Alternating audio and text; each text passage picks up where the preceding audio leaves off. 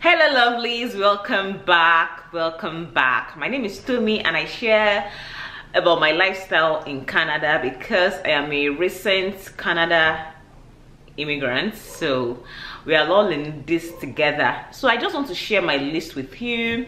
This is not all encompassing. Of course, you can tweak it according to how you like it.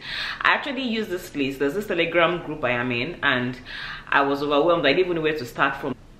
But thankfully people were sharing their list and all that, so I also used part of that list to form my own list when I was coming to Canada. But I'll give you a clause at the end of everything because I use that list, but everybody at the end of the day has their peculiar journeys and everything. I see a lot of things going on about and oh, don't bring this one, bring this one. At the end of the day, it all really depends on you. I used the list, but I didn't follow it to the T because I was kind of like a rebel, if you understand. For people that have seen my what I brought to Canada, I brought a lot. I brought a lot of food, I brought a lot of clothes. People would talk I brought a lot of food, I brought a lot of clothes. People will typically tell you, oh, don't bring clothes, you don't need them. I didn't bring a lot. I am a clothes person, but I didn't even bring up to 1/4 of what I have. But I'm so glad I still brought a number with me for myself, for my family, for my kids, because we came in April and that was the time that it was spring going into summer, and trust me, for 5 months we wore all our clothes from Nigeria. I didn't have to rush to start buying clothes for the kids. So I normally see that, I hear that people will start giving out everything. It depends on you. Some people were like, oh, that's a lot, to cost a lot. I actually shipped a lot of things and it helped me. By the time I landed in Canada, my shipping came in 6 weeks after, and it was really pretty fast. So I had almost everything with me. I brought my pot and everything. Guys, let me leave the explanation until later. Let me allow you concentrate on the list. So when you're coming to Canada, this is primarily for Canada. You can use it too if you're going to the UK or any other country, but I believe it can help. But I am in Canada, so I'm doing this on behalf of those that might be coming to Canada.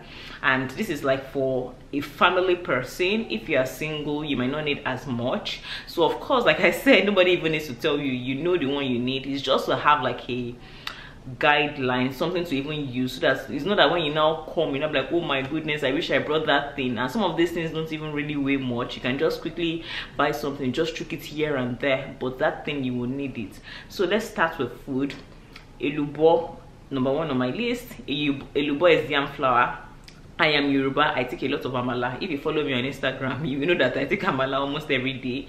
I brought elubo with me a lot and I'm so glad I did. I've not had cost to buy it over here.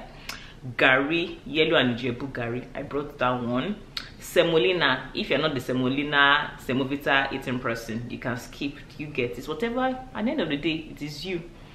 Dry pepper, of course. Smoked fish, I brought plenty. Catfish, I brought a lot of that. In fact, I gave that one as a contract to someone. I didn't even just buy from the market. All the people that do their smoked catfish, I gave that contract to someone and I'm so glad. I still have a lot of that in my freezer. Dry fish, all that. You can bring panla, grounded crayfish, Cameroon pepper, seasoning cubes. I brought that. And all these things I brought with me, I was ready to declare, but nobody asked me, so I did not declare. Indomie noodles. For Iru, I didn't bring the wet one. That thing can smell. I didn't bring the wet one. I bought, and they helped me to dry them in the oven. So when I was coming, thankfully I had people at home with me, my nannies and all that. So all the things I wanted to process, they helped me process them. And I will share a video of how I brought some of those things. I put them in Ziploc bags. Everything I brought were in transparent bags. Nobody asked me, but I just felt it should be in transparent bags for me, so that I'll know what was inside each bag, and I labeled everything accordingly. I have a video on this channel that shows all the food I brought, so I can still leave that link so that you can see that. Iru ogiri, for those I didn't bring ogiri. I don't usually cook with ogiri a lot. I use it for my bitter leaf soup, but I've not cooked bitter leaf soup in a while. So for you, if you need that, you can bring ogi. I brought pap I am a pap person. I brought a lot, the dried one and the fresh one. The dried one I usually get it from one fantastic woman on Instagram, Mama Ologi. Aogi is one of the best. I'm saying this for free. Aogi is my daughter that was struggling with cereal. She took a lot of that ogi. She still takes it. I still bring, if I know anybody coming from Nigeria, I tell them to buy for me.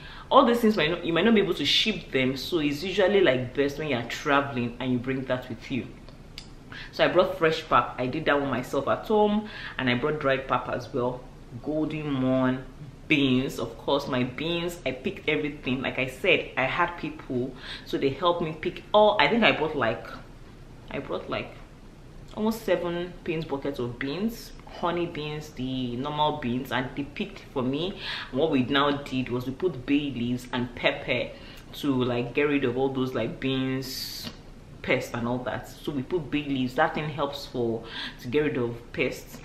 Pepper, there's this kind of pepper that you can put in your beans, and bay leaves to help you. Ogbono, yeah. Egusi, yes. Milo, I didn't bring Milo. Nobody in my house really likes, so, but that's beverage depending on the one you take. Coconut oil, I didn't bring that. I felt I could get coconut oil here. Shea butter, I brought that. Red crayfish, like crayfish, you know the big ones, they are the small ones like normal crayfish, and the edekupa, the red crayfish for soups. That thing is really good. Pepper soup ingredients, yes. Aboniki, people bring aboniki. I didn't bring aboniki, but there's one that, if you've ever heard of this one, please let me know in the comment section. Erarike, that's the one I brought. If you are Yoruba, you might have heard about it. It's becoming popular now. People use it for like body aches, pains. My mom uses it and she's like, told me this thing is it works. So if you know anybody, they don't really sell it in Lagos. They do. People are bringing it into Lagos right now. But if you stay like somewhere like Osun State or Ondo State, like all those like not village but like those places in Ibadan, you will get it there. It works. It's just like the work of aboniki, but it's not like as peppery. You won't even know, but just put it on your body and they say just pour water or something. I've never used it before. I've not had it cost to use it, but they say it works. I brought a lot of that. My mom uses it and it works for her. Eroarike, that's what they call it. We can bring aboniki, ewedu, all these ones. I brought the dried ones of that. Ewedu, uziza, I brought all the dried ones of that. Bitter leaf, I brought all of them. Afang, tazi, I brought all of that. In ugu, I brought dried leaves. Then bring your omorogun, if you are Yoruba, your turning stick, the scoop if you want, hair accessories, soya spices, expression attachments. People put this is somebody's list that I'm looking at anyway, but like I said, you can tweak it. So the person was writing 20. There's really no, I don't know knows how much you need. Brazilian wool if you want. Roll-on, you might not need to bring roll-on, maybe just the one you use for like your toiletry bag. You can get roll-on here. Herbs and spices if that's your thing. Granuts, kuli, robo, pots. So they put ugu, kazi, uziza, oha, bitter leaf. I mentioned all that before. They did mention some things here. Let me remember the things I brought that they did mention here. I brought zobo leaves, I brought cloves. I like all those things, so I brought that in case there's anything else. By the time I'm editing the video, I'll put it down. I brought quite a number of things, just things that you feel you will need. Nobody knows, like my own diet is a lot more different, so things that I felt I was going to need. Food too, food that I eat because of my diet. Tuwo, I brought tuwo. I eat a lot of that because of my own peculiar diet. So things, of course, things that you know that are peculiar for you. Some people take plantain flour, is not mentioned here. So you just bring whatever is peculiar to you and for you. It's not exhaustive. Medications, you might need to bring medications. This medication, on this medication side, I am on the fence. I'll do like a proper video later on. You might and you might not need it. I'll tell you in a different video. I don't want to like bore you with this one now, so I'll break down the medication parts later on and on how it affected me and for how I use it for my family. So if you want the medications you normally use, you can buy some of that, like antibiotics. I've not had cause to use antibiotics since I came, but everybody's different. Do you get? Anti-malaria, you might not need it for a long time, but maybe the initial period. The anti-malaria I came with, I have not used them, but like I said, I'll do a proper video on medications very soon. Multivitamins, cough syrup, loratadine. Loratadine is like anti-allergy. It helps like for those that have sniffles, like sneezing, coughs. It's like anti-allergy. I use that. I bought that. Paracetamol, atadine, prednisolone. I can relate to this one because I have children that have been diagnosed with asthma, so I can relate with that. Some people that don't know what asthma is might not even know what the medication is. So like I said, all this is just like a guideline. It's not exhaustive. Whatever it is for you. For those that probably have like ulcer, they might need to bring a few medications on that. I have gastric reflux. I don't see disease. So like medications for that, my omeprazoles, I brought a few of that, like just to help me. But like for me, lifestyle, since I came to Canada, most of these things that were disturbing me in Nigeria, even for my children, I've reduced. I will do like a proper video, like I said. So it's plus minus. Everybody is different at the end of the day. You might need it, you might not need it. I'll come back to that. So personal effects, your transcript, of course you need all that. Your transcript, you might not have that, but let's just say transcript is something that you might not have in your hand. They usually send it to like your school or something, but you understand what they are saying here. Your certificate, every certification you've had, NYC, everything, of course you won't leave that behind. Your medical records, dental, optical. I'll do a separate video for this too. I want to address something on dental, optical, and I did a video before for like when you want to put your children in school, you need their immunization records. Very, very important. Even if peradventure you misplaced it or they don't have it, just go to your health center, because that happened for my first son. Like, you know, when you're going to different hospitals and you don't have everything together. My husband had to go to like one of the hospitals. We had to start looking for the record for like 10 years ago, because you actually do need them, especially if your children are going to daycare, to schools. Many of the schools, they ask for them. You just need to have like a history of how the child has been and all that. Driver's license, driver's extract. I'll do a video on this. I don't want to talk too much because some of these things like need a lot of elaboration and all that, so I don't want to like overflog the matter. I will do a different video on driver's extract. I know a lot of people have been hearing about driver's extract, driver's license. I'll do a proper video on how you can do that very soon. So, but this is just to mention like very important documents. That's the first thing you should pack. I would advise you even put that in your hand luggage when you're putting your either your study permits or your work permits, or whether your PR, your CUPR, in your hand luggage, please. Your reference letters, anything, your CV, anything, all those your important documents, put them there. Then some people put family albums and pictures. It depends on you. Natives, few summer clothes. Yeah, I brought plenty, sha. I brought natives. The person puts here that starts giving out the rest. I gave out a lot. I sold some. I gave out, sha. I gave out a lot, and some are still in my house back in Lagos. 2 bed sheets, towel, sponge, soap, toothbrush, and yes, I agree with this. If you've not seen, I'll put a video somewhere. I brought bed sheets just like to lay bed, but that bed sheet was very important for me. When I first landed and it came to this house, there was nothing in my house. Like the windows were bare. Okay, there were windows, there were blinds, but like the major one in the living room was just bare. And you know the way it is in Canada, sometimes you can't just walk into a store and just order this thing.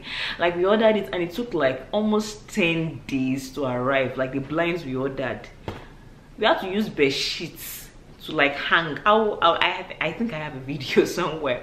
I'll put it somewhere.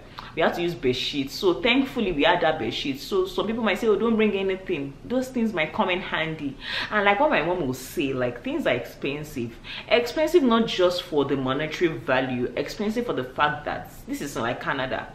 You won't just come out and you see you will shop. Somebody selling something. It might take you like another how many minutes to go from point A to point B. It can be really frustrating to get something, and You understand? So but if you have those things immediately with you, it might help you to like just salvage that situation. So in that case, you can bring, like, yes, I concur, the bedsheets I brought from Lagos, I am not using them presently, but did they help me? Yes. Did they serve the purpose when we first came? Yes. Like we even used it as, like, it was still a bit chilly when we came. That was what we're using to cover our bodies. So you might need a little bit of all those little things. Toothbrush, toothpaste, please pack. I know those things are sold here, but you need, like, at least you need to brush your teeth the following morning that you've landed. Is it, you won't start going to go and buy a toothbrush of $1. You can't start taking $20 cap to go and buy toothbrush. So you need paste, you need toothbrush, all those things. Of course, we all know this now. Toiletries, basically. Few shoes and sandals, depends on you. Medication here, we said that. 1 or 2 suitcases, blah blah blah. Person wrote, let's remember that houses abroad are small, so don't go and crowd your house with stuff you might never use. I agree. It depends on you. Think of the things you will use and think of the things you never use. Like, I would not, it's not cast in stone. I wouldn't use myself as a benchmark. I've been a content creator for about 8 years. I had to bring things I create content with. It might not be applicable for everybody. Some of the things I brought, some people were like, why are you packing so much stuff? But I am so glad, like, I am being very honest and sincere here. 95% of the things I brought, I absolutely need them and I use them almost every day. Like, I'm happy. In fact, there's some things I'm like, why didn't I bring this thing? But I'm happy. My ring lights, all these things, my tripod, I have not had cost to buy because I brought everything.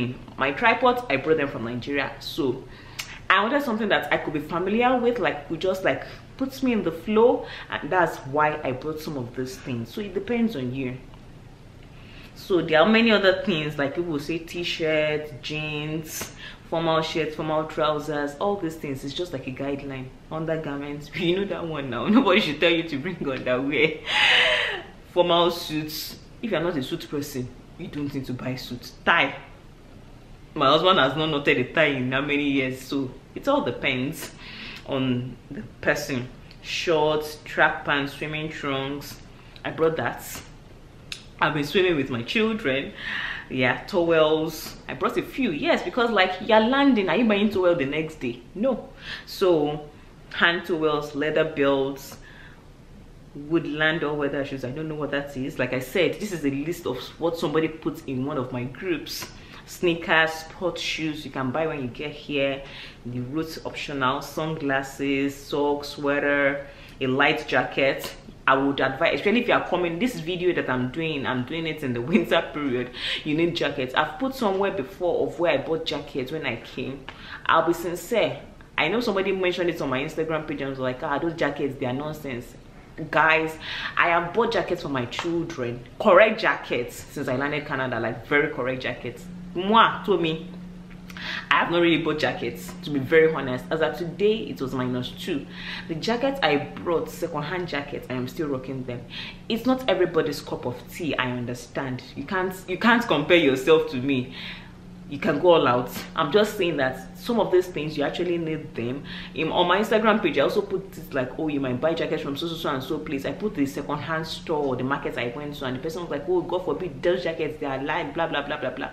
And I was like, but you need something. Is it the day you land that you're gonna start buying jackets?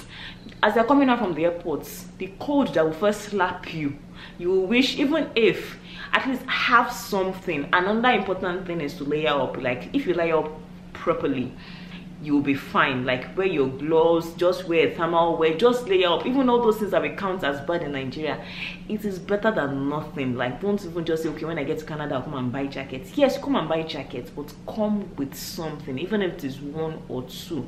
Especially if you are landing in December or January or February, even March. If you are watching this video and you're planning to land from now till April, please buy jackets. Don't let anybody tell you anything. Even if you don't want to go to, and another reason why I go to those second-hand markets is because I think I find their quality better than the brand new ones. That is for me. That's what I think personally. And second-hand does not always mean like, oh, it is bad. Some people wear jackets and because they don't like the color, they toss it away. They don't like the shape on the fit on their body, they throw it away. it might not be at par, it might not be 100%, but it is better than nothing. That's the thing there. That's it for me. That's my personal opinion. Everybody does not need to agree with me, okay? Flip-flops, handkerchiefs, bed sheets, we mentioned that before. Pillow cover. Some people bring duvet. If that is what, if you can ship your duvet, why not? Some people believe that the duvets in Nigeria are better than the ones in Canada. Have I bought a duvet in Canada? No. Did I bring duvet from Nigeria? Yes. Yes. Some people actually believe that it's not as warm, but it's okay for us. It's okay so far. It's okay for us.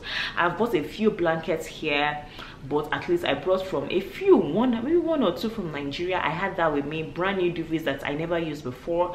And my mom buys all these things. My mom is like, we buy all these things. My mom stays in the UK, by the way, so my house is always like, we always have pillows, blankets, duvets and all that. So I brought a lot of that with me. When she was coming from Jan as well, she brought a lot with her. I was like, Mommy, you're coming to Canada, you're bringing duvet. How? But you know, mothers. I was like, no problem, I'll collect everything, bring it. Do you get? So it depends on you. At the end of the day, it is you. Nobody, don't let anybody. It is you, it is me. Do you get it? So shoe polish, monkey cap. I don't know what that is. What's monkey cap? I don't know, but if it works, why not? Yeah, pillow covers. Yes. So yeah, that's it. Like I said, I had a different list. Unfortunately, I can't even remember where I wrote my list, but I just had, like, I think I had it on my laptop or something, and I had a lot that I was working with. I just looked around the house. Oh, what did I think that I'm going to miss? What do I think I need?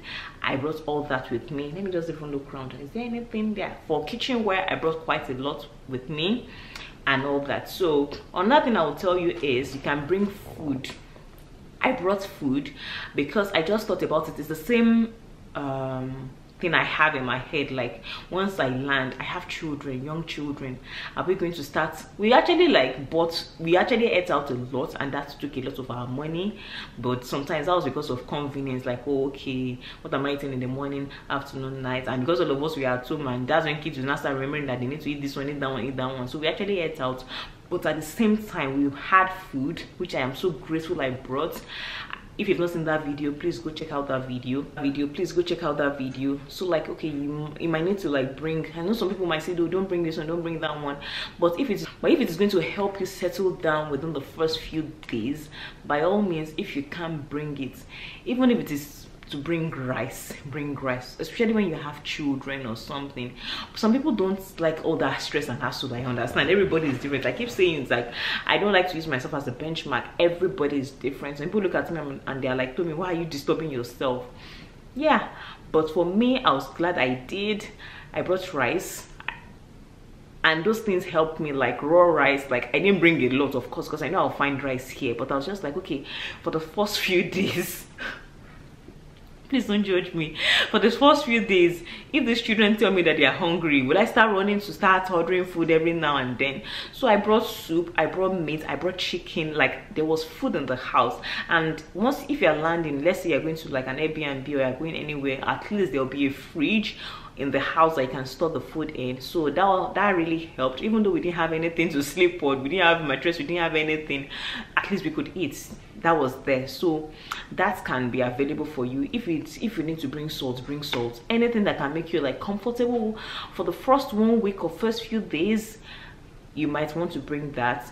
Just look at your luggage, look at the one that is priority. I know for some people clothing is priority, for some people food is priority. Someone told me, and I'm so glad I listened. Like, when I was coming, my router was like, Tommy, bring your clothes, so there's food here. And I am so glad I listened to everybody. Those that told me to bring food, I brought food. Those that told me to bring clothes, I brought clothes. I didn't want one to be more than the other. Anyone I felt was going to be too costly for me, I shipped.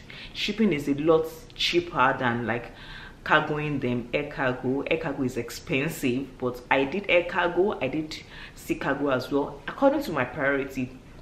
My priority was first class, second class, and third class. First class was one that I came with as I was traveling.